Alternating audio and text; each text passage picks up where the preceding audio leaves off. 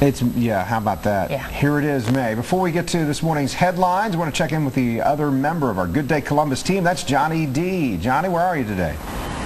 Kent, we are at the Parkour Roses, and we're going to talk about something called parkour. Now, if you've seen the new James Bond film, then you have a good idea of what I look like without a shirt. You also, that was a joke. That was a joke. Okay. I'm supposed to laugh at that point. Yeah, at that point, insert laughter.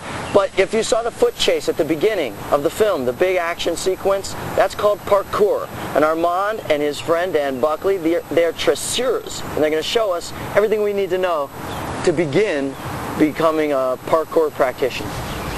Parkour. Okay, we'll figure it out this morning. Thanks, Johnny. And Johnny, I laughed, by the way. You couldn't hear me, though. Terry? Yeah, I did a silent little laugh. So. Appreciate it. Thank you, sir. Today's Johnny D. Loretto giving it a try. Johnny, there's a disclaimer on this, right? Kids don't want to try this at home. Is that correct? Yeah. No, nobody wants to try this at home. Right now, we're just going to introduce you to this thing called parkour. This is Armand Wong. He is a practitioner or a traceur.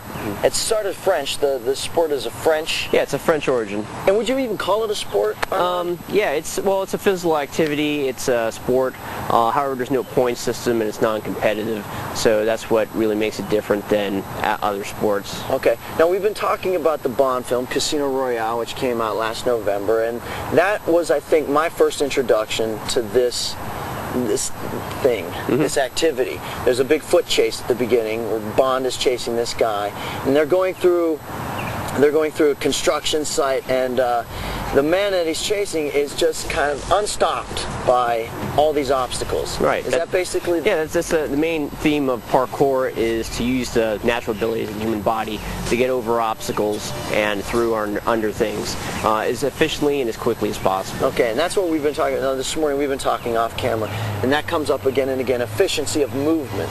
And this is, would you define it as an urban sort of practice? Yeah, it's primarily practiced in urban areas, but can also be practiced in rural areas, because you can also do it over natural obstacles like trees and rocks as well. Okay, so that's why we're here at the Parkour Roses.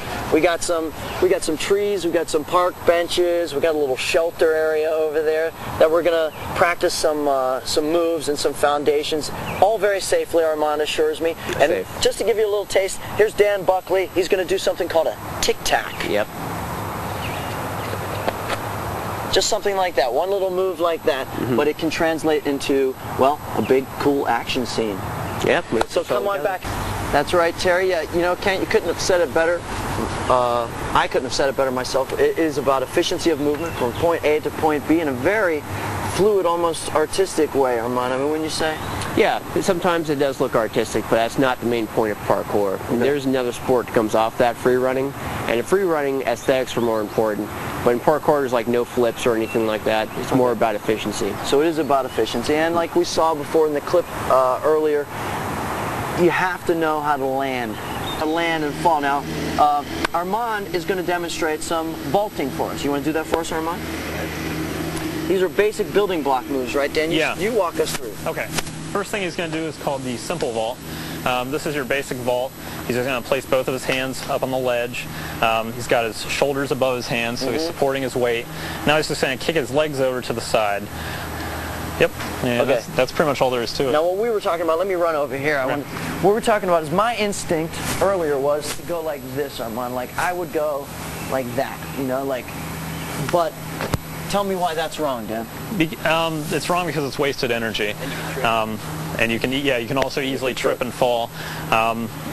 The other way, you're not even touching the wall. You're just taking your energy straight over. You keep that momentum going, and you're not being slowed down. Okay. So. Do some just crazy stuff for us, Armand. Go, just run wild and let's see it.